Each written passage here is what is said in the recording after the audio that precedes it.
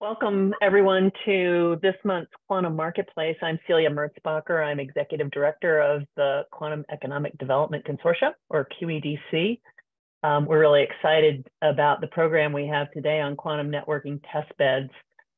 So I won't take much time, but I do want to let those of you who are members know that QED-C is going to have its member plenary meeting at the end of March in Chattanooga. You'll be hearing more about what's going on there. We're very excited to be hosted by Chattanooga for that meeting, and hope that those of you who are members or maybe are interested in becoming a member and interested in this topic will reach out to us. So welcome. And with that, I'd like to turn it over to Mark Wippich to get us going today. Great, thank you, Celia. So this webinar event is going to be on quantum networking testbeds, a very hot topic.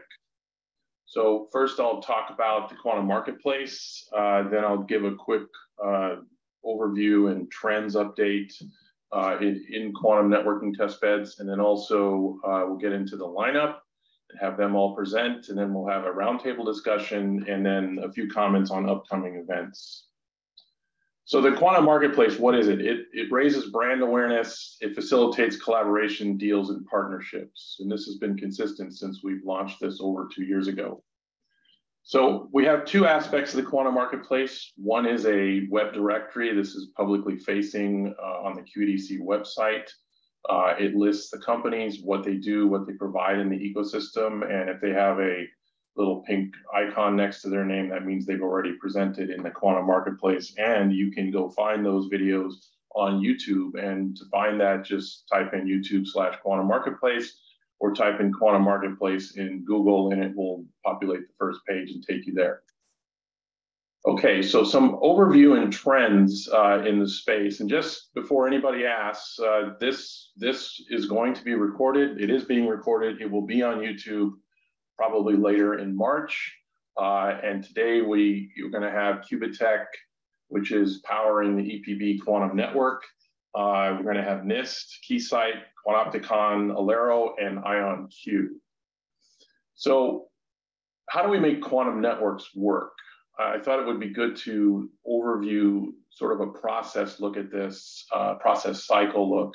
So first, we're going to start with a quantum network. Okay, so what do we need to do this? Well, the first thing is we need universities actually to do research, but then taking that research, we need commercial companies providing quantum systems and components to work in the network. And we're going to need quantum network test beds so we can test this out. And to do that, we need to have purpose-built metrology, which we don't really have yet, but it's happening, it's starting to happen. And we need to develop standards, and we need to probably go through this cycle many times, but we need all of these blocks are very important. This is by no means an exhaustive list, but this is definitely 4 areas that are needed to be worked on to build quantum networks. Okay, so 2 types of networks. There's more than these 2 types of networks, but I thought it would be good to have an illustration of, many times we talk about a local area quantum networks, and we talk about other types. But so what do we need in a local area quantum network? We need quantum memory, potentially. We need qubits. We need entanglement distillation. We need entangled photon sources, single photon detectors, orchestration, software to make this all work, transducers, and we need very tight synchronization. I think some of the presenters will talk about that later today. And I don't want to get into the details of entanglement distillation, but for local area networks, it should be fairly easy.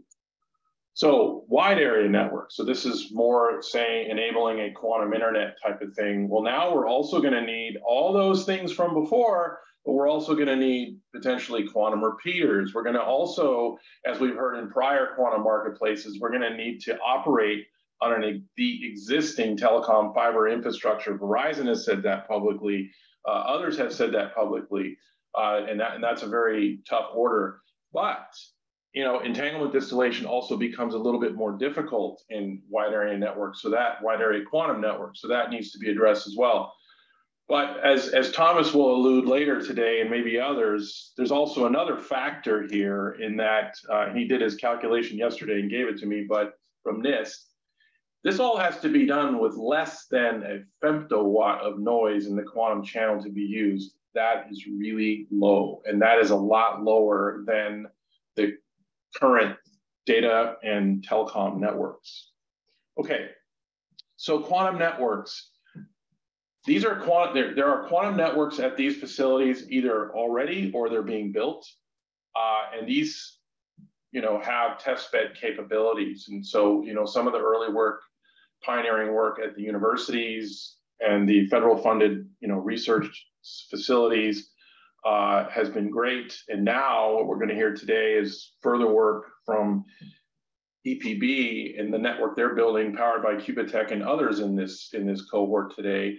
And then also NIST is doing very pioneering work as well. And both these networks I want to highlight because they're more of a sort of highly configured, highly controlled, and whereas the quantum network from EPB, what I understand is it's a very architected with a certain number of players, so it's highly configured. The NIST architecture, what I understand, is also not only highly configured, but it's going to have very different aspects to it. So it's more of a heterogeneous place. So I think both of those could be very powerful to the ecosystem because they can allow, and they're talking about allowing companies to come in and test their gear and help to develop standards. So that's very, very helpful. Okay, in terms of the lineup, we have Duncan Earl, the president and CTO of Qubitekk. He's going to be talking about the work they're doing with EPB and others to build that quantum network. We have Thomas from NIST, who's a physicist there, who's key in building their quantum network testbed. We have Gabe from Keysight, who's leading business development in quantum test and other areas as well at Keysight. We have Mirella at Quantopticon, who's the CEO and co-founder. She's going to be talking about their very fascinating quantum computer-aided design package that can be used to design quantum networking testbeds. Michael is co-founder and VP of R&D at Aliro. He's going to be talking about their software suite, orchestration, and also modeling tools, and also presenting a bit of a user perspective because they need their software to work in production networks. And then Aaron's going to give a unique view from IonQ. He's a senior staff engineer there. His company was recently acquired by IonQ, and they need to basically scale their quantum computer, connecting their quantum processor engines together. So he's going to talk a bit about that and the needs that they have. My name is Duncan Earl. I'm the president and the chief technology officer at Qubitekk. And I'm going to be talking about the EPB quantum network today. I actually am sitting in one of the equipment hubs for this quantum network. So this is actual equipment that's behind me that's containing some of the quantum equipment we'll talk about today. So I know this has been presented in past quantum marketplace presentations, but for those that haven't seen it, this is the first commercial quantum network in the nation. It is owned and maintained by a utility and internet service provider here in Chattanooga, Tennessee, called EPB. It is 100% industry funded. No government funding went into making this commercial quantum network, and it's really focused on supporting the needs of industry. And it does that by incorporating common use resources that many of us need for our different applications in quantum. On the right side of this slide, you can actually see some of the hardware components that are available to users. These are installed in something we call equipment hubs that are distributed around the network, but they include things like quantum sources, heralded photon sources, entangled photon sources, high efficiency detectors, superconducting nanowire detectors with measurement optics in front of it that let you do tomography and other types of measurements. There's electronics and software that allow you to correlate with high precision events that are occurring across the network. And then there's coherency control, which allows you to ensure that your qubits are coherent across the network and that they can interfere. All of that hardware is provided by commercial companies. So it is commercial quantum devices that are backed up by vendors and warranties. EPB, if you haven't heard of them, is an incredible network in Tennessee, incredible utility in Tennessee that has over 600 square miles of optical fibers.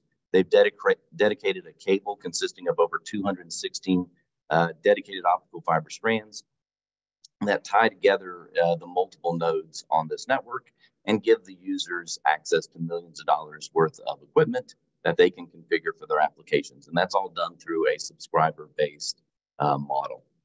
So what can you do with this network? The three probably most prevalent things that you can do with this network are to accelerate your own product development. You can reconfigure the network for your specific application. So if you're doing QKD or you're doing quantum memory systems or whatever your product might be, you can use this infrastructure to really accelerate the development of that product. Because it's a multi-mode network, you can also collaborate with others. If you're developing a system that needs a very specific kind of source, another user on the network can provide that source, and you can collaborate over the network to demonstrate or to develop your technology. And then most importantly, you can sell your network technology to users of the network. So you can deploy products. And one of the biggest customers potentially for new commercial products developed with this network is the network itself. Again, quantum memories are a great example. That's where we could incorporate a commercial quantum memory into the source for all the users to utilize. But obviously, there's lots of other products that could be sold to these same network users. This is the start of a commercial quantum network, but we know that as technology advances, as new commercial products arise, we can incorporate those into this network to make it better. This is kind of a quick look at our technology roadmap. Everything that you see on the bottom there is already provided by the network. That's what will be a part of the network when it's released in July of 2023. And then those resources can be used by users to develop the technology that's a row above it. Quantum memories, narrow line with configurable sources, phase lock sources throughout the network, and network simulators. With that technology developed, we can go another rung up, and then another rung up, and slowly claw our way up to the top, where we can integrate lots of different quantum technologies together, whether they're communication, sensing, or computing technologies. Ultimately, this network needs to serve all of those different types of applications. Real quick look on the right are some of the companies currently involved in the network, but we invite many to come and join us. Most importantly, last slide here, I really hope others will come and see this technology. We have a tour and demonstration planned at the QED-C plenary session, which is March 23rd and 24th. Before and after that meeting, if you want us to get more of a private tour and have some discussions, give us some feedback on how you use that network, we invite people to a roundtable session. And then if you want to dive deeper into the technical details of this network, we have some technical papers that you can learn more about. The links to all of that will be in the chat. And you can also use these QR codes to register for the feedback sessions, register for the QED-C plenary, or look at those technical papers. And that is my overview. Thank you. Hi, good afternoon. I'm Thomas Gerritz, physicist at NIST in Gaithersburg. I'm leading a project on quantum network and component metrology as part of our quantum network testbed in Gaithersburg. And as part of our research team, we're working on answering this question: what do we need to build a complex quantum network? And for this, we're now setting out and have set out to set up testbed on the NIST Gaithersburg campus. We are developing metrology that is associated with the entanglement distribution in this network. And also, we're working and hoping to be able to provide input to the future development of standards for heterogeneous operation of components within a network and the network itself. So we're developing the tools to enable quantum networking and enable the nascent quantum industry. And we're trying to understand the operation of quantum networks and find no-goes and potential trade-offs that we can implement. So this is an overview, a schematic of our network, quantum network testbed at the NIST Gaithersburg campus. We currently have 5 labs connected with a line of sight of about 250 meters. From one lab, we have a direct connection to a hub that then connects to a 60-kilometer fiber out to the University of Maryland and the DC QNet. And so this is a great infrastructure to do actual in-field and out of the field quantum networking and experiments. So the key enablers for quantum network metrology are single photon sources, entangled single photon sources and receivers, and of course, metrology methods and the protocols. And so we have been developing these over the last couple of years or so to make them portable, to make them deployable in the quantum network, and move them around nodes, move them around buildings, and potentially different institutes. And here, this is a photograph of some of the sources and receivers that we've built. So by having the sources and detectors, we're now starting to perform measurements.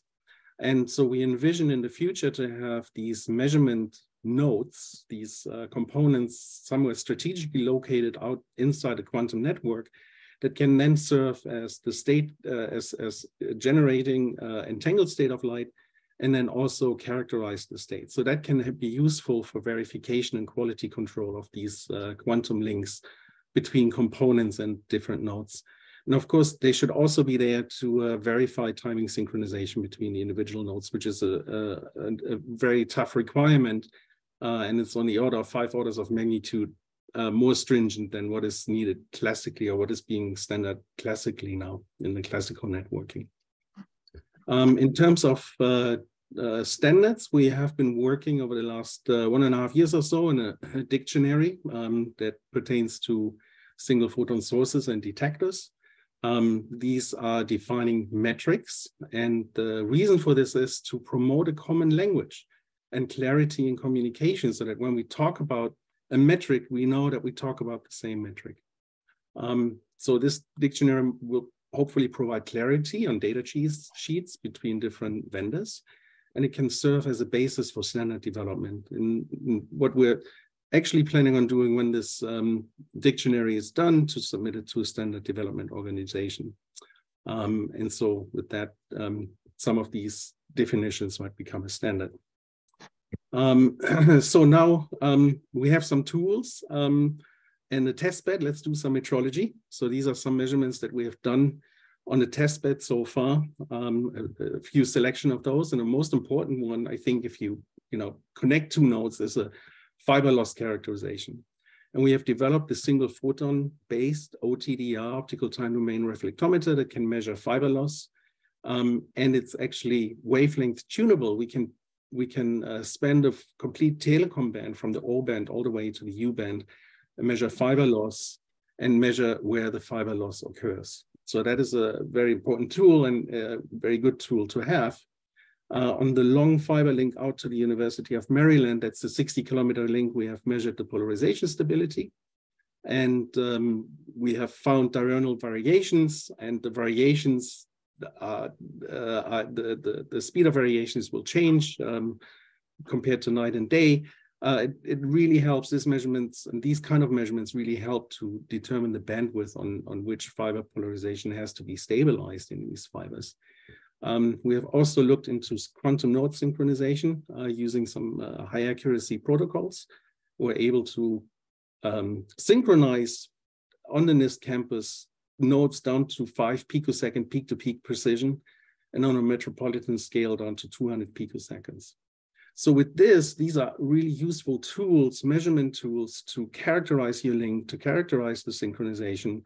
And now we want to, of course, distribute entanglement and perform swapping experiments, teleportation eventually. And so these tools can be used to first characterize the link, but then we also need the sources. And this is an example of a source that was distributed over 140 kilometers with entanglement, polarization entanglement, and it's very promising to be able to use that in the future for our metropolitan links. And so last but not least, we also looked into quantum classical coexistence that comes down to the noise problem that Mark alluded to earlier. We're able to characterize the loss in fidelity or reduction of fidelity for this polarization in stable state when we also coexist the classical signal in the same fiber as the quantum signal. And so with this, I would like to conclude, put up my contact information here, and please reach out to me if you have any questions. And thank you for your attention. Hi, everyone. My name is Gabe Linetsky. I'm a business development lead here at Keysight Technologies. And today I'm going to talk a little bit about what solutions we have for quantum networking. So a high overview of Keysight, we have a pretty broad portfolio of solutions for quantum research. From our test and measurement solutions, we have, a lot of oscilloscopes, network analyzers, arbitrary waveforms, and photonic and optical types of instruments for research, as well as quantum control systems. And we have a lot of different software platforms from Labber, which I'll be talking about, Pathwave, and our quantum benchmark software. So overall, we're looking at the entire quantum ecosystem from early device development, such as designing qubits or things on chips that require advanced design and simulation tools, through early R&D design, through cryogenic calibration and component testing, to quantum control systems and scaling the systems for actual, large-scale quantum computing. But so for the purpose of quantum networks, we have three main focus areas. The first being classical network testing. We probably have one of the most comprehensive portfolios for classical test solutions. So we offer full network tests across all layers, from the physical layer through to the application layer, including software-defined network and network function visualization tools. And then from the actual quantum network component testing for, when there's a need for testing, say, QKD networks, we have test and measurement, photonic and optical equipment that can be used there, as well as individual quantum device characterization and so on. And then as this industry starts to go towards more photonic integrated circuits, we have, wafer probing test systems as well. So overall, we have, a pretty broad focus area, but I'd say we're interested in working with quantum network companies to help, further the standardization of a lot of the metrology that goes into quantum networking. So I'll talk a little bit about what we can help provide today. We have our Labber control software, which is made up of three different servers. The first is this instrument server, which is a hardware driver instrumentation server where you can write your own drivers for Keysight or non-Keysight hardware to start controlling it using Python API. And then you can begin actually controlling that instrument and running tests. So you can create your own measurements and run your own test sequences using the measurement editor. And then as you get more data, you can this gets stored in this data analysis server called the log browser. And you can look at that data for fast analysis, or you can share that amongst your colleagues, things like that. So this is a way to help users, help universities and national labs get measurements quickly and start analyzing them. And so I'll talk a little bit about what off-the-shelf hardware we can provide today. So on the right here, you're actually seeing a demo of the Labber software using the hardware that you're seeing on the left. So what you're seeing on left is a single photon setup where we're using we're generating single photons using an optical laser source that is highly attenuated through an optical attenuator. And then those single photons are then sent through a polarization controller to create discrete variable photons that then are sent downstream to, say, a polarizing beam splitter. And those can either be, measured using a power meter, or those can, in this case, we're actually using ID Quantique single photon detectors to measure those single photons and actually generate keys. So what's happening on the, going back to the software window, you can actually see that we're able to configure the log browser and measure things like quantum bit error rate or just the overall errors in our system.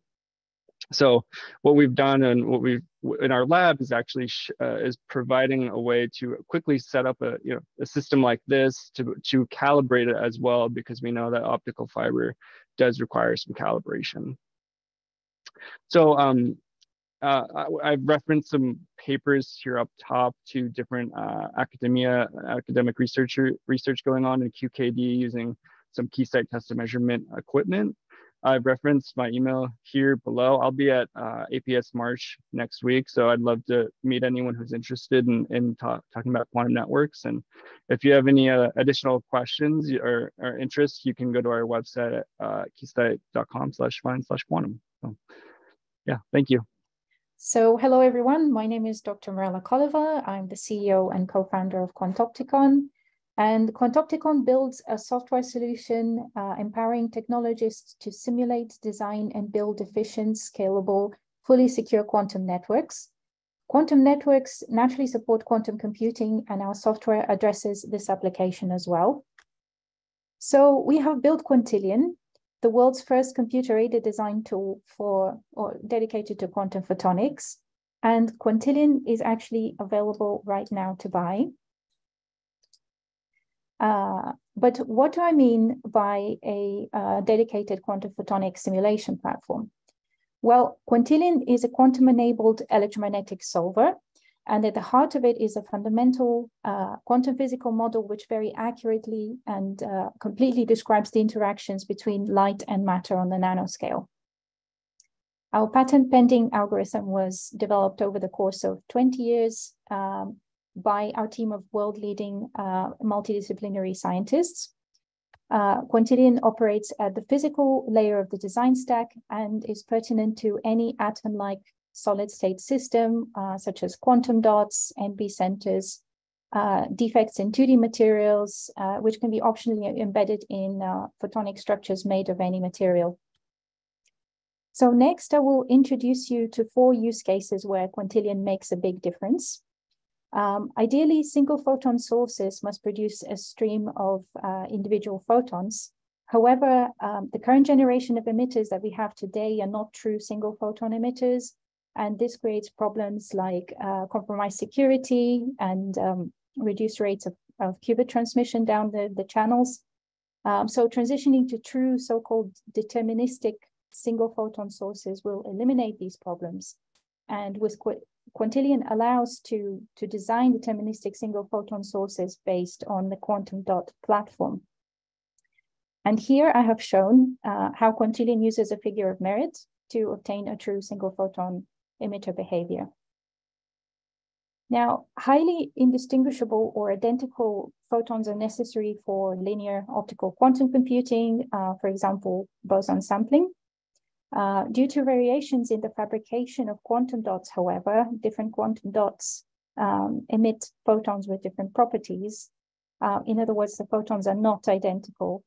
And Quintillion can compensate for these inevitable fabrication faults and ensure that the emitted photons are indistinguishable.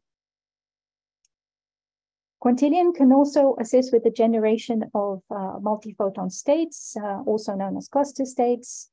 On-demand generation of n-entangled photons can be used to combat attenuation of the signal in a quantum communication channel, for example, due to depolarization in the fiber. So this means that your signal can travel further and hence require fewer repeater stations to relay the signal over long distances.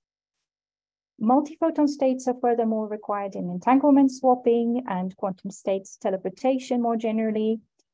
They also find applications as resource states in optical quantum computing and can be utilized as a secure timing signal for synchronization of atomic clocks located on satellites orbiting around the Earth. Quintillion contains a simulation toolbox that can assist with the design of various quantum photonic integrated circuits, or QPICs.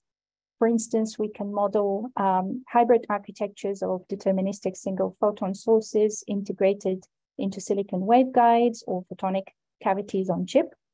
And another example is optimizing the coupler or grating geometry to a particular single photon emitter. And we can do this while simultaneously minimizing the insertion losses. We are currently contracted by the European Space Agency to develop extremely high quality single photon sources for Europe's first quantum encryption satellite. And we are collaborating with 2 top universities on this high profile project. We are looking for investors, as well as new partners and customers seeking to design and optimize their systems, particularly those who are orienting themselves towards large-scale commercial deployment of quantum networks. And finally, as a reminder, Quantillion is available to purchase now, and you can start using it today if you want. For a demo or to place an order, you can scan this QR code. So in conclusion, if what I talked about intrigues you and resonates with you, please reach out to us on this email address here. Thank you so much for listening to my presentation, and we look forward to hearing from you. So I'm Michael Qubitekk. I'm the co-founder and VP of Research and Development at Aliro Quantum. And today I'll be talking about our involvement in the quantum network testbed space.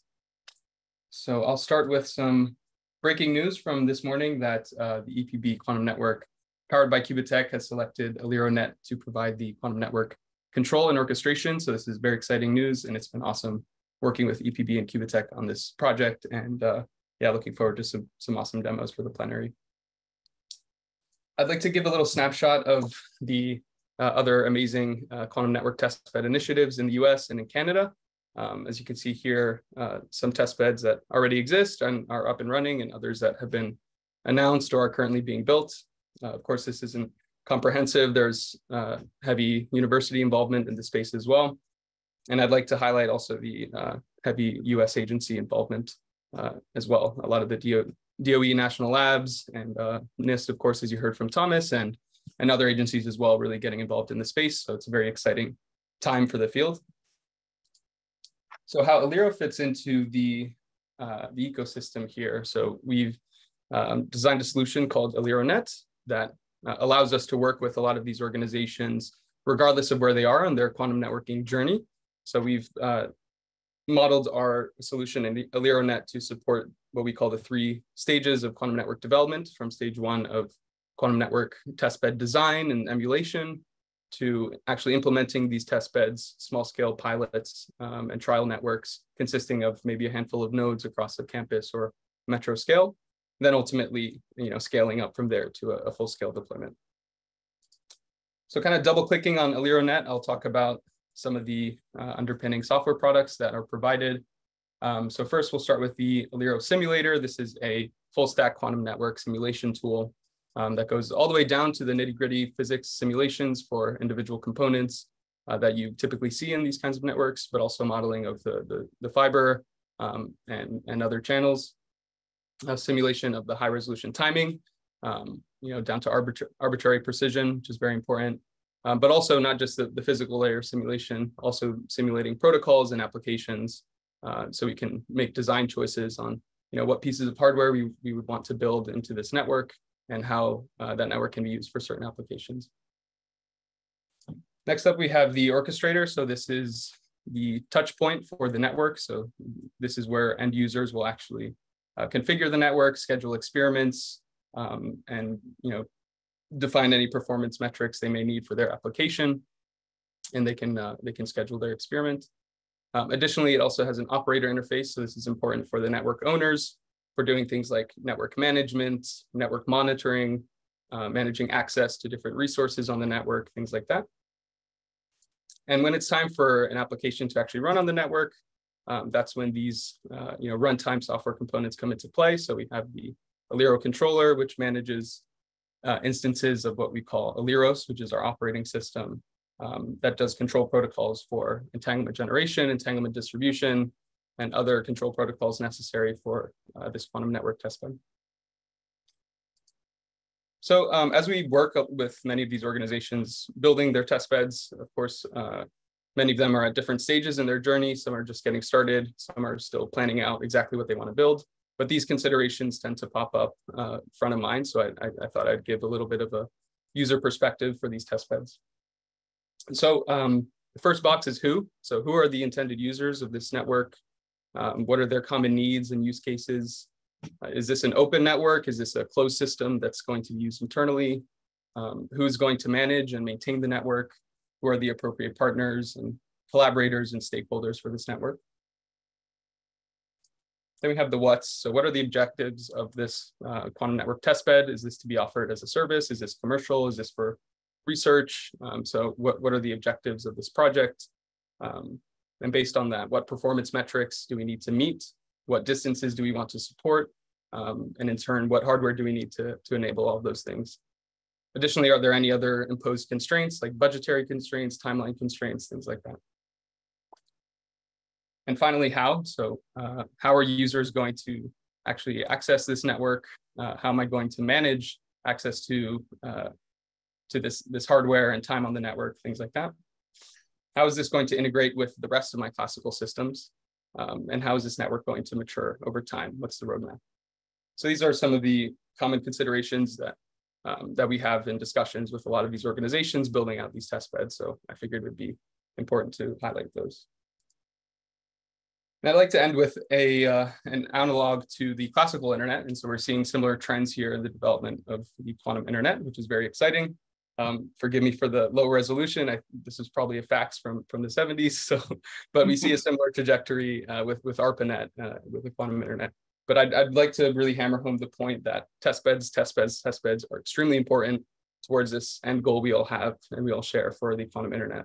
So from the hardware perspective, test beds are awesome for developing new pieces of hardware and better hardware, for testing device interoperability from different vendors.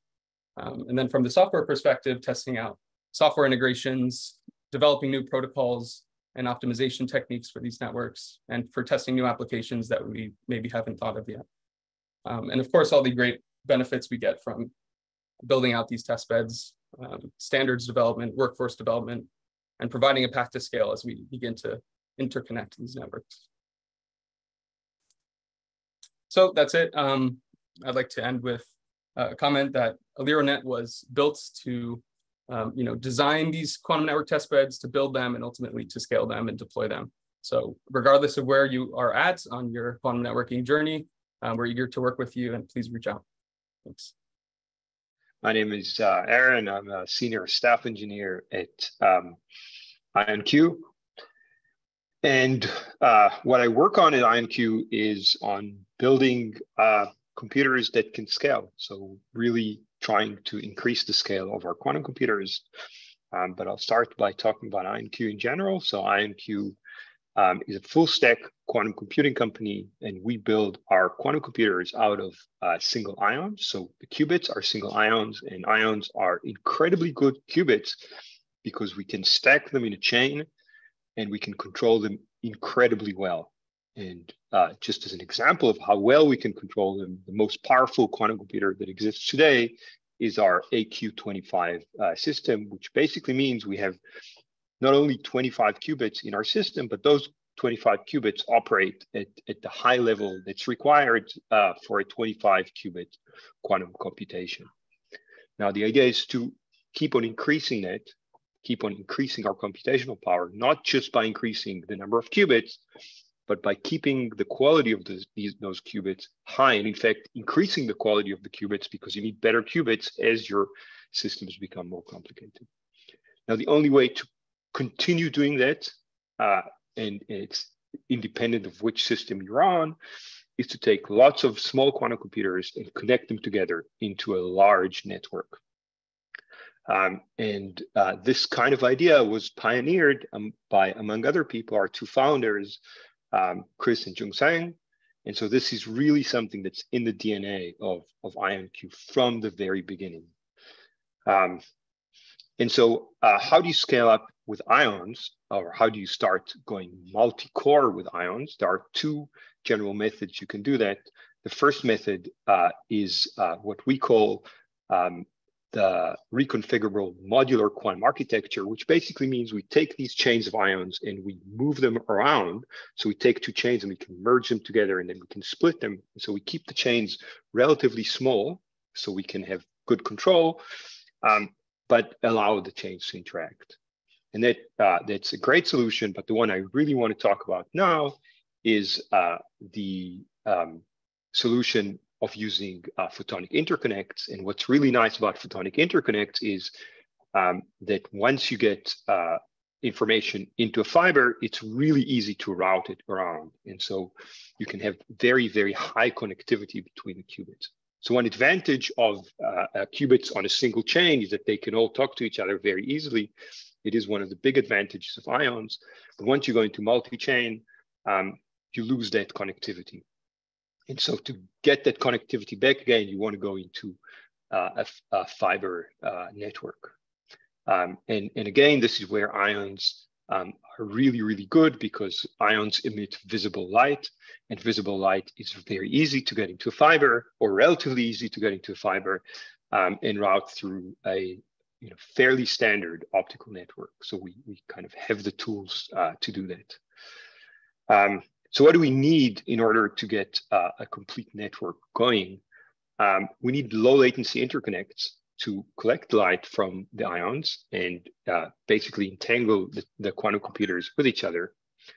We need protocols to manage how the information flows in the system. And those protocols are very, very different from the protocols you would have on an internet kind of network, because now you need things to work extremely fast, and you need the entire machine to work as one computer.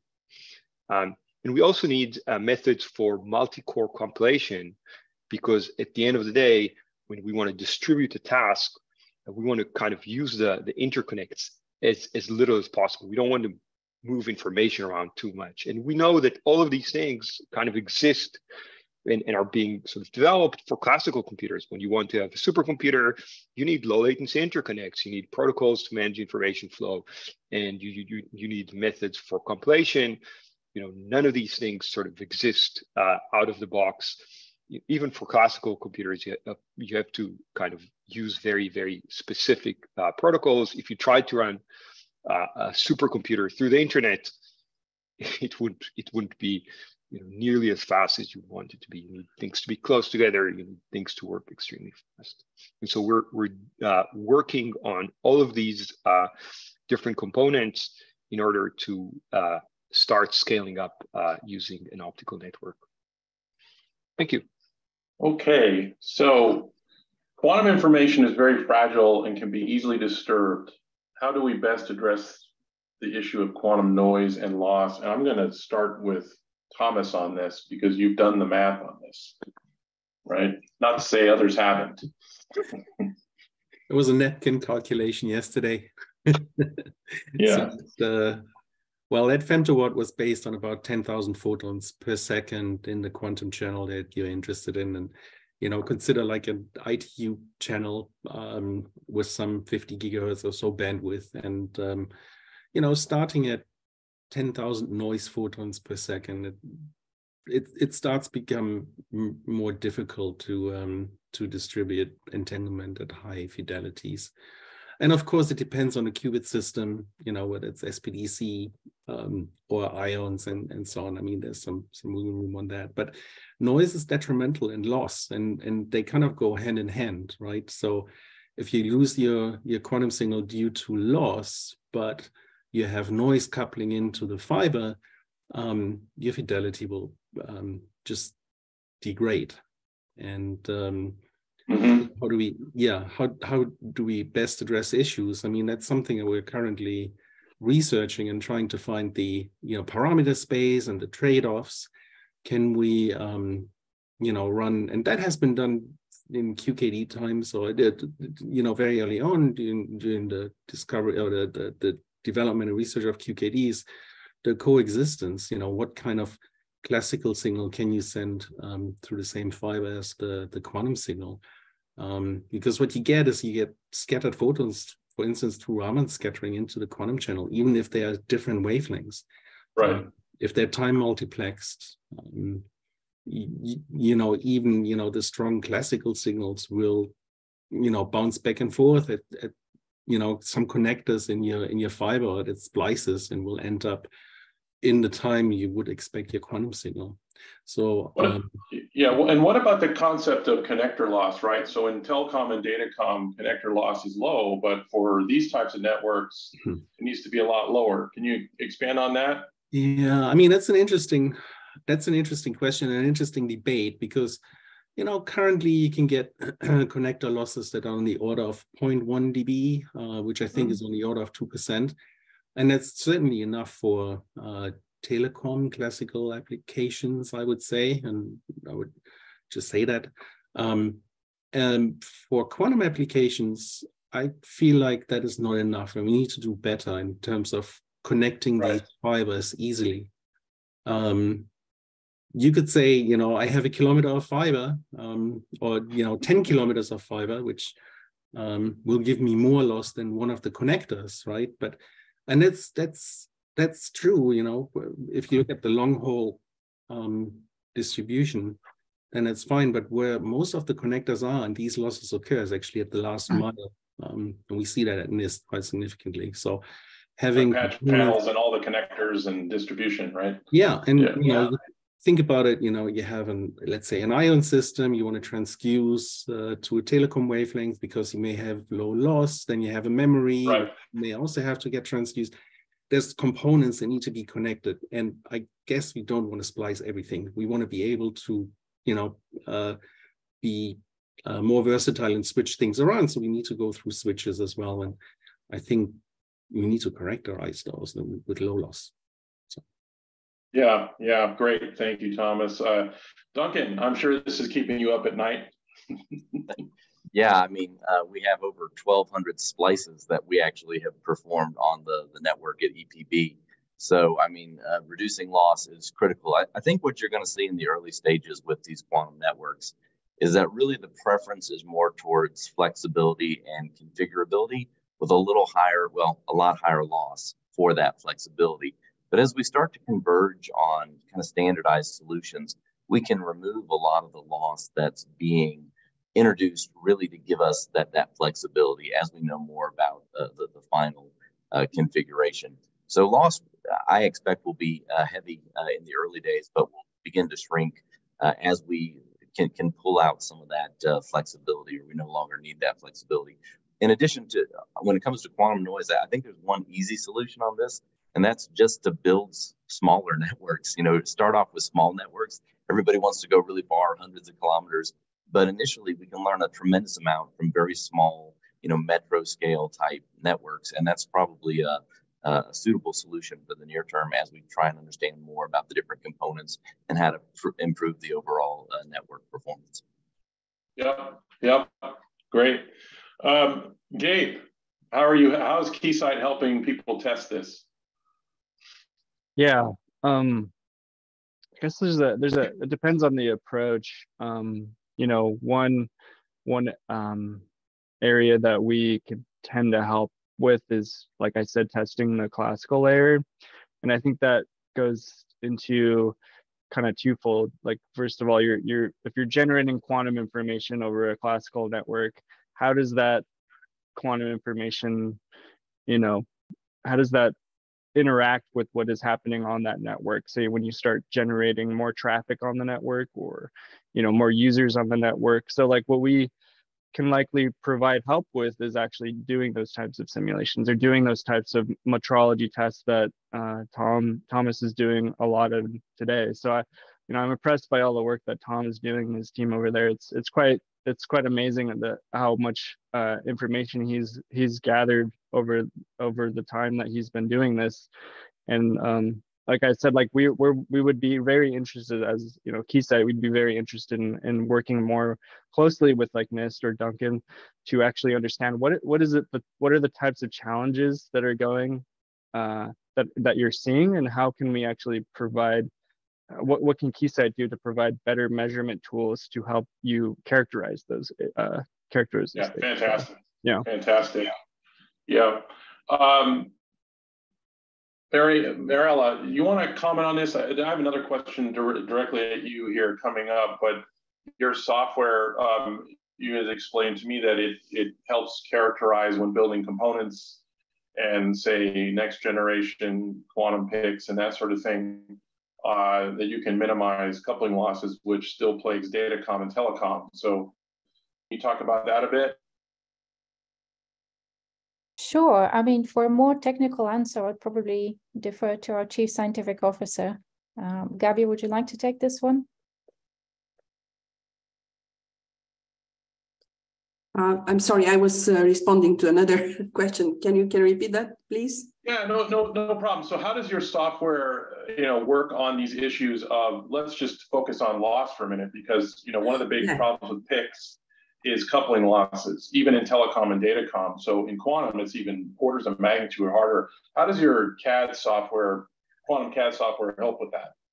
Yes, actually, we're able to model single photon generation and insertion loss in waveguides, for example, in integrated circuits on a chip. We can also take into account the losses in the waveguides, the propagation losses, and also end-to-end efficiency in a circuit, basically. I see. Great. Well, we'll come back to that too. Aaron, how is loss an issue for you in quantum noise and coupling your photonic processors to, or ion-based quantum computing processors together? Yeah. So there are two problems with quantum. One is noise. The other one is that there's a no cloning theorem. Basically means we can't copy the information. So in a standard network, what you do to combat noise is you can repeat until you succeed. You can't do that on a quantum network. And now you've got the information of your computation. You need to transfer it to the next quantum computer, to the next core, and you need it to be intact. There's a workaround, and the way we do that is we distribute entanglement instead of distributing the information.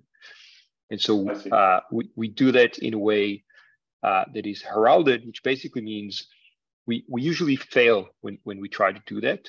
But when it succeeds, we know it has succeeded. And so we just repeat many times until success. And that allows us to distribute, to basically have a safe way for information traveling. But of course, it costs time. If we need to try 1,000 or 1,000,000 times, then that's going to be very expensive in time. And although ions are incredibly well developed for photonic interconnect, it is still very hard to get the photon from the ion, an individual photon that is spontaneously emitted, and it's emitted in all directions, getting it into the fiber. It usually misses, and so we are dealing with relatively low rates, and the way to deal with it is through through clever software, through protocols, and then on top of that, there's always a layer, and this is true for all networks, of entanglement distillation, where we, as you mentioned in I think the first slide, where we take a bunch of qubits and we enhance the quality of the entanglement between those qubits. So we take 10 entangled pairs and we create one that's really good and really reliable. Yeah, and I really appreciate your perspective, because quantum networks are early. I know that EPB and Qubitekk are blazing the trail from the commercial perspective, which is fantastic. But also quantum computers, there's many architectures that will not scale without doing this, right? So there's a lot of pull to solve these problems commercially, right? Michael, care to comment on this? Sure thing. So I can tackle this maybe from more of the software and protocols perspective. Yeah. How are you helping everybody? Yeah. So this is the kind of question that I think could be best addressed by the simulator we've built, because it is expensive to stand up a quantum network testbed and to run these kinds of experiments, and you can still get a fairly long way with simulation and theory here. And so that's when we think about quantum noise and loss, like these are the the two big hurdles to having this amazing quantum network, right? So from the software and protocols perspective, of course, some of the things that have been mentioned already, but I'd like to emphasize. So we spoke about multiplexing. We spoke about entanglement distillation. There was a question that was just asked about error correction, error mitigation. So we're thinking about how to tackle these things from a protocol perspective. But in order to do that, like you can't just look at it from the theory and from just the protocols. Like we're going to need to simulate all the individual components. Like let's do a realistic emulation of what this would actually look like in the network. What is the attenuation parameter of our fiber? What's the you know, like if we're using an SPDC source, like, you know, we really have to model these components and these channels accurately. And then we can start thinking about, okay, how is this individual protocol, this error mitigation protocol going to work? How is this, if we had this kind of source that's on demand, or we had this kind of memory that has this many channels and we can generate these entanglements simultaneously, then we can look at distillation, right? So before we have that hardware, like in real life deployed in the network, we can still, you know, try and develop these protocols and standards for mitigating noise and loss, you know, in simulation. So that's like a typical use case of how, you know, we internally use our simulator as well to think about these kinds of protocols. And your simulator is comprehensive in modeling these effects?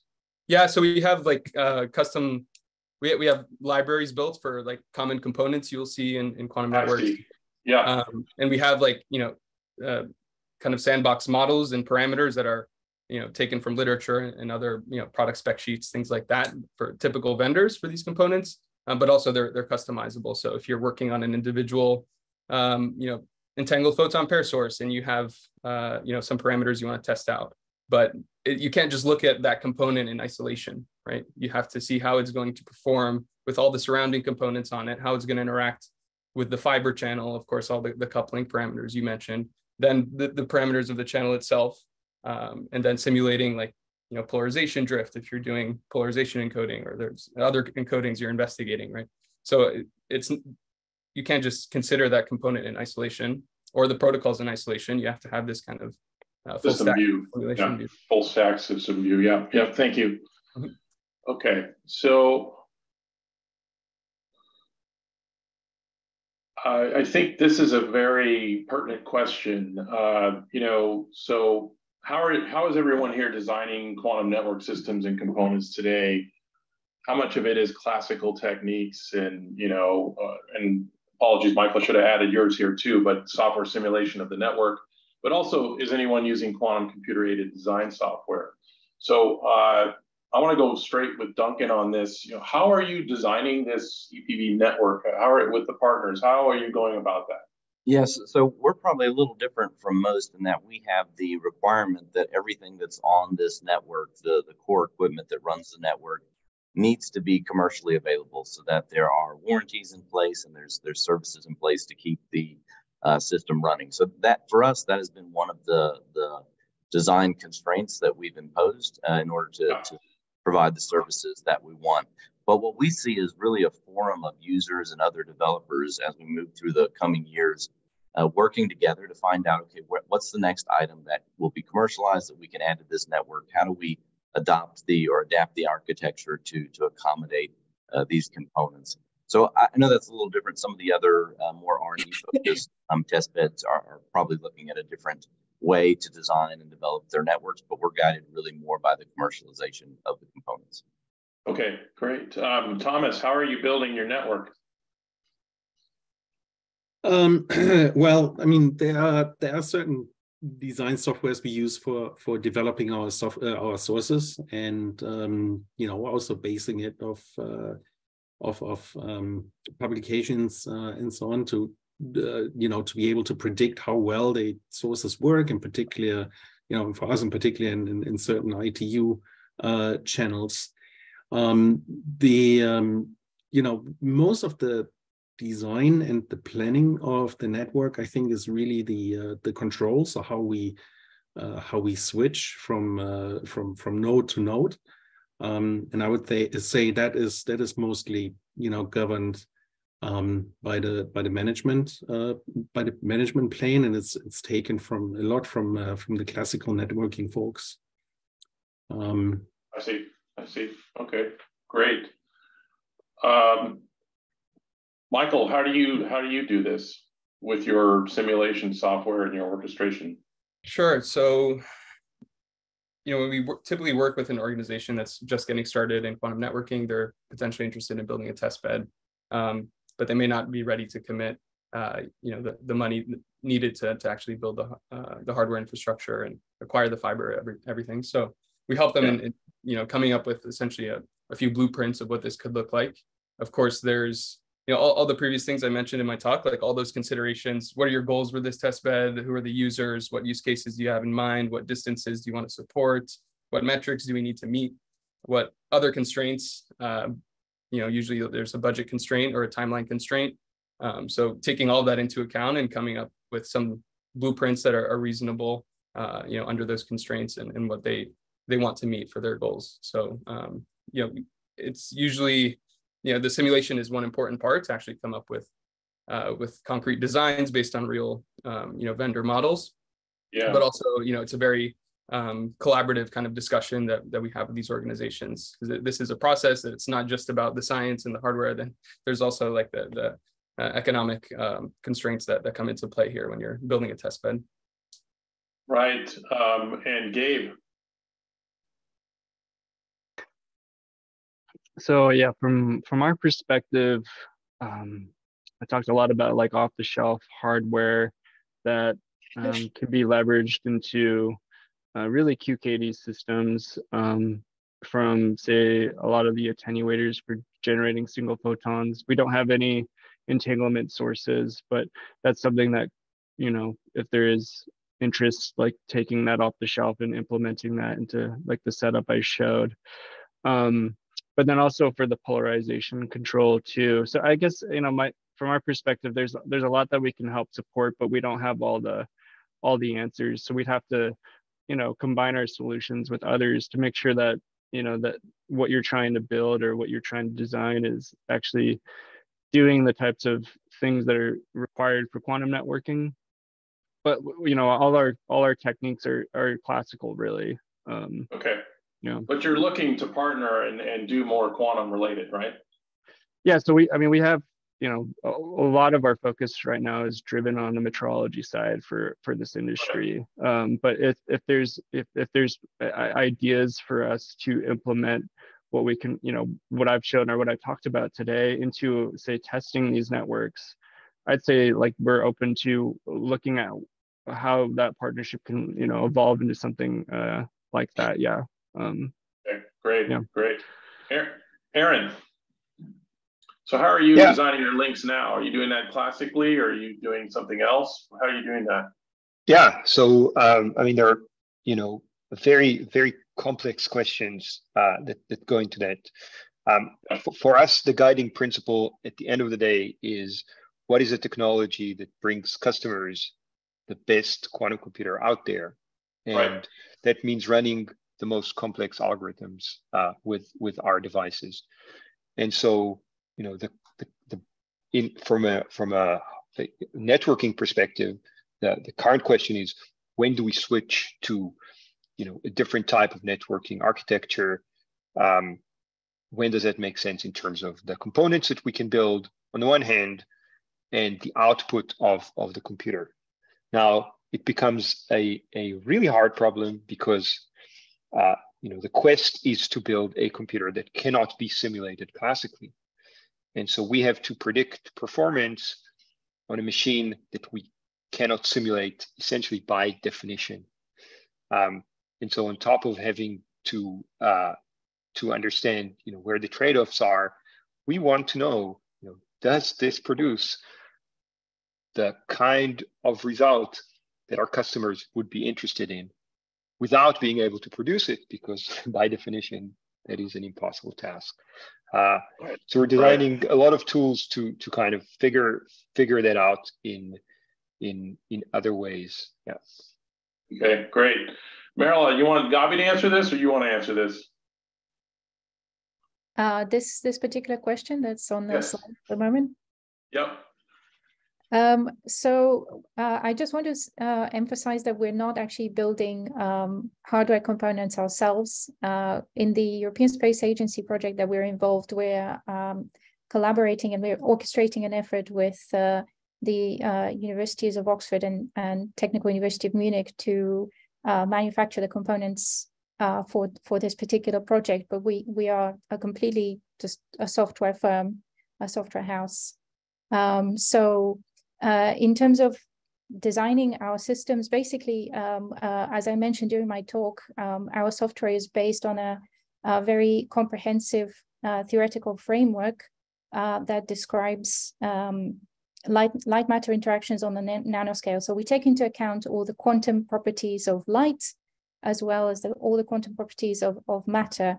And it's a comprehensive physical model, and it's a dynamical model as well. So we calculate what happens to light as it propagates through a structure, and how it evolves over time. And we take into account absorptions, reflections, and any interactions with the outside environment as well. So it represents a true, it's a true representation of reality, essentially.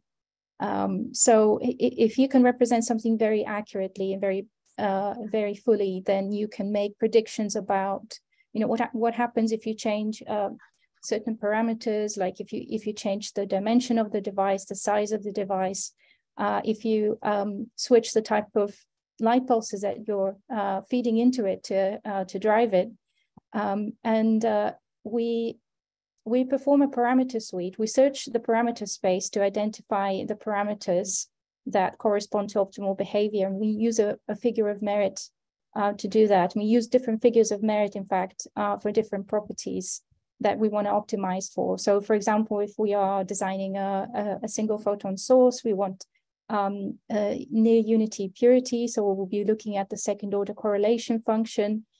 We calculate that from the emission spectrum of the device, so the single photon source that we're modeling. So once we extract the second order correlation function, we optimize the dip in the origin, which I showed in my presentation. And when that dip is minimized, when it reaches 0, that means that it is behaving as a true single photon source. Yeah, great. Sounds like many presenters today could use your software. I'm just saying that. All right. So I want to start with Aaron here. You and I had chatted about this a bit. So network orchestration differs from the internet inside a high performance computing. What I mean by that is an internet, has to work, or the internet has to work, and it has trace routes, pings. It's all about getting the message across. It's not so much about how fast did it get there.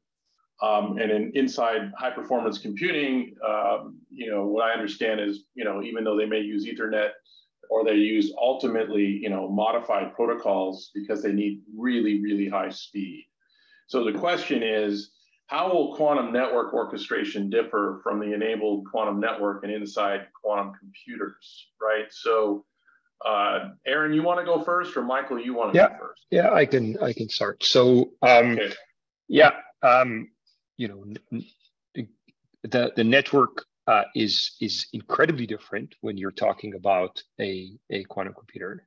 The first step is the same, right? You want to distribute entanglement, but then you want to use that entanglement very, very quickly, and you want to use that entanglement very, very efficiently. Now, those things are maybe common, but in a quantum computer, if you don't do this in the right way, and you don't have all the machines working together, the consequences are bad. But you also have an advantage in that you kind of know ahead. Everyone is working together. Everyone kind of knows ahead what everyone else is expected to be doing. Whereas when I'm having a conversation with you over the internet, you might suddenly turn off your video. I have no control over these things. With a quantum computer, we want to orchestrate everything. We want to make sure that everyone is working in sync. Everyone's memory is shared with each other. Everyone is sort of accomplishing the same task, and we have to do that task incredibly, incredibly fast. As we go into error correction, the entire error correction schemes are really tailored to the fabric. So the network fabric will determine what kind of error correction schemes we can do, and backwards, right? For example, a question could be, does a single qubit live in one processor, or is it distributed over multiple processors? Or maybe we have 10 qubits per processor. Like these design decisions will really influence the protocols that we're using, the kind of computations that we can run, the kinds of interconnects we need. So it is a very different sort of mindset. Great, thank you. Michael? Yeah, I mean, I totally agree with what Aaron was saying. I mean, this is a very different kind of network if we're considering a cluster of quantum processors and some kind of quantum data center, we're talking about much shorter distances here. We can expect higher rates and better interconnects between the processors, right? But like he said, this needs to happen very fast, and the orchestration is going to look somewhat different than for what we call like a traditional entanglement distribution network, where the goal is really to generate long distance entanglements at as high a rate and high fidelity as you can, right? So from the orchestration perspective, I think maybe one good way to think about this question is, okay, what's the key resource here? What's the basic block of this network? So for the communication network, this long distance network, right, I think it's fair to say the basic block is a bell pair, an entanglement, right? Bipartite state that you can extend the distance over time, et cetera, and swapping. That's our basic block. Like that's our resource. We care to, that's the service the network is providing. Whereas in this quantum computing use case, one can argue maybe entanglement is the basic block, but I would argue it's the qubit that we care about, or a set of computational qubits. That's our basic block. That's what we're transporting around to different processors. That's what we're using to do some kind of quantum algorithm, right? So the basic block, the basic resource is very different for these two kinds of networks. So as Aaron mentioned, from the orchestration side, in the quantum computing application is you have to think about, okay, how are we going to distribute these quantum workloads across a bunch of processors? How do we do parallelization? How do we manage, error mitigation routines and error correction routines?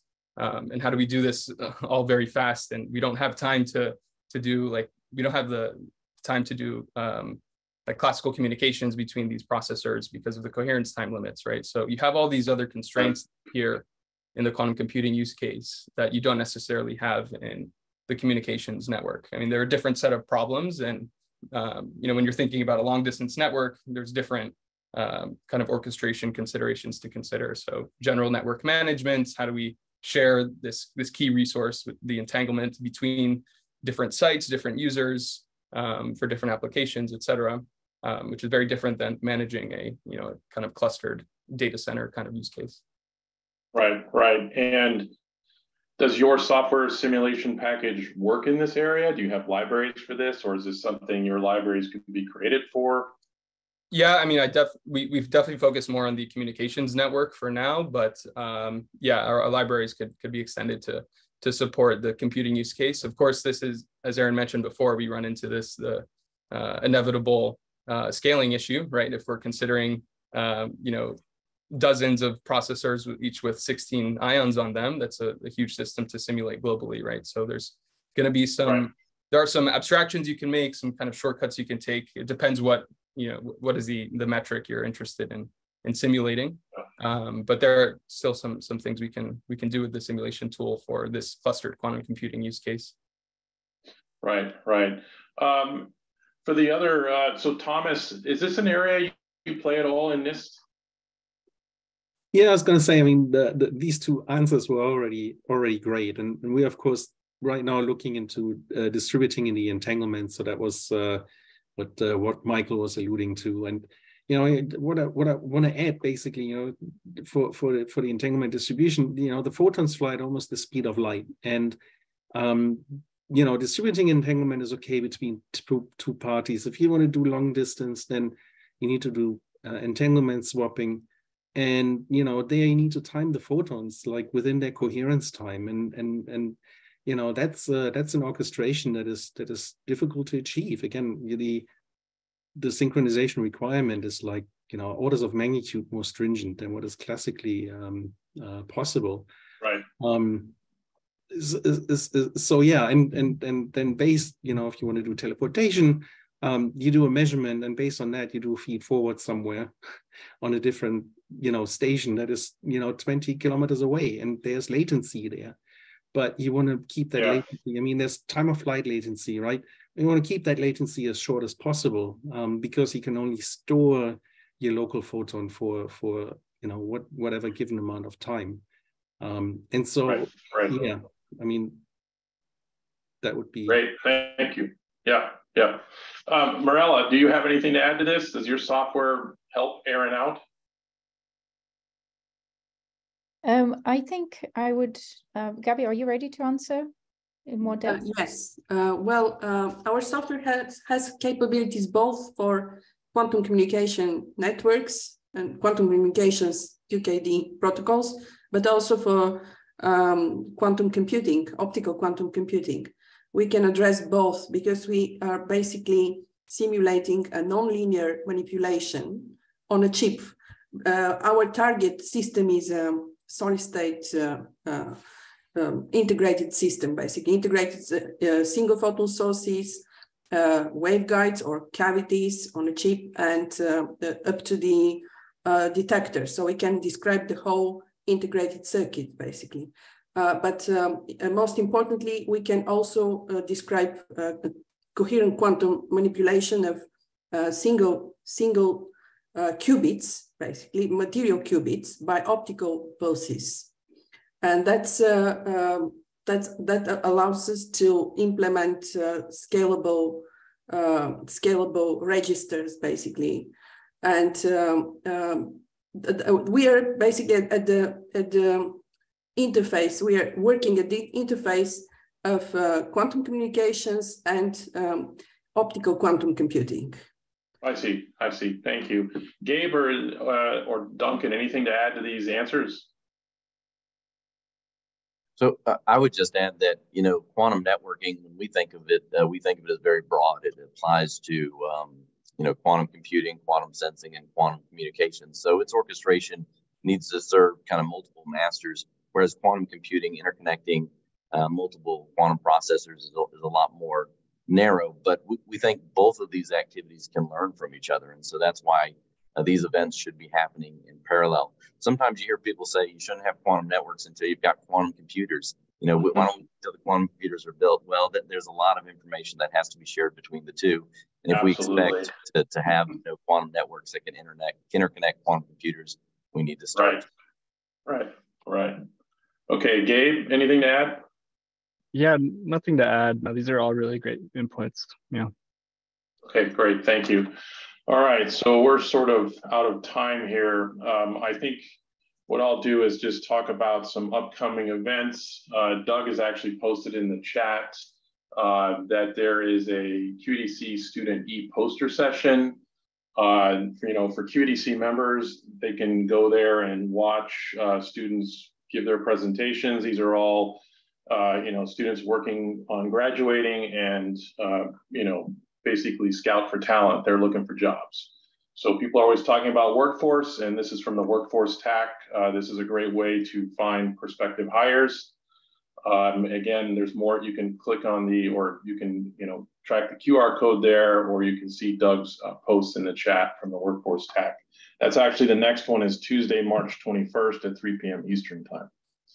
Also, the next event we're going to have for the Quantum Network is going to be Network Security Post-Quantum. That's going to be after the RSA conference in April, so that'll be on May 4th.